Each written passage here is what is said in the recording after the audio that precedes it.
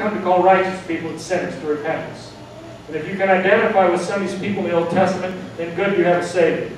If you don't think you need a Savior, you got problems.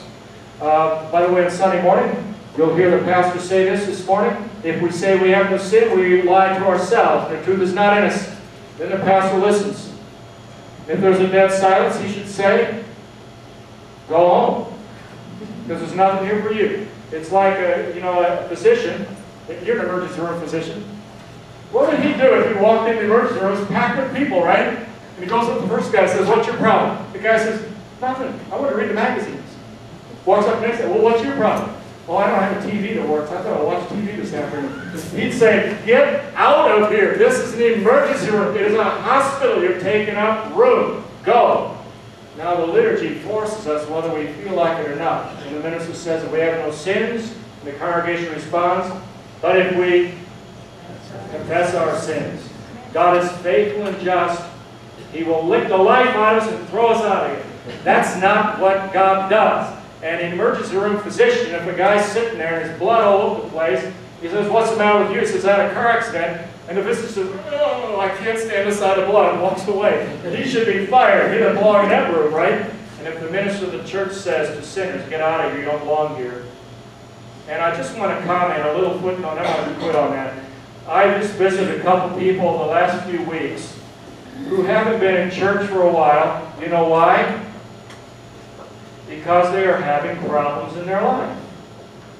They're having marital problems, or they're having problems with their children, and they are afraid to come to church because, got any ideas? People will look at them, and they don't feel like they belong. Isn't this a sad situation?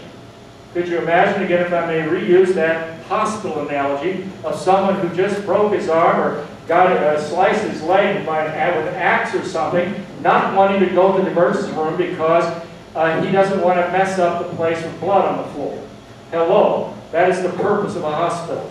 The purpose of the church is to reach sinners. Where do we ever come to this? We have to play games with each other and pretend on Sunday that we have no sins and act like we're perfect people. This is not the business of the church. And I don't know what to do about it. I think we ministers have perhaps contributed to the problem, the way we preach sometimes. I'm not saying necessarily Pastor Johnson and myself, but maybe we're a little guilty too. Giving the impression that the church is full of pious people. We all dress so nicely. Not that we shouldn't dress nice, it's not the issue. But we have to make it clear to people that if you have sins, you belong here. That's the business of the church.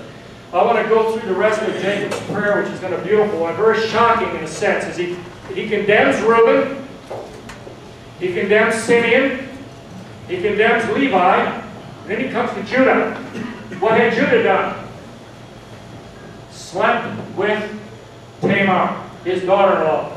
You expect he's going to hammer Judah, but when he gets to Judah, the Hebrew is very dramatic. Yehuda, Atah, Atah means you. Judah, you are the one. We say, oh my gosh, what? And then he gives a marvelous promise. Incredible. Talk about grace alone. Sola gratia. Boy, there it is. Let's close with a blessing. The grace of our Lord Jesus Christ, the love of God, and the fellowship of the Holy Spirit be with us all. Amen.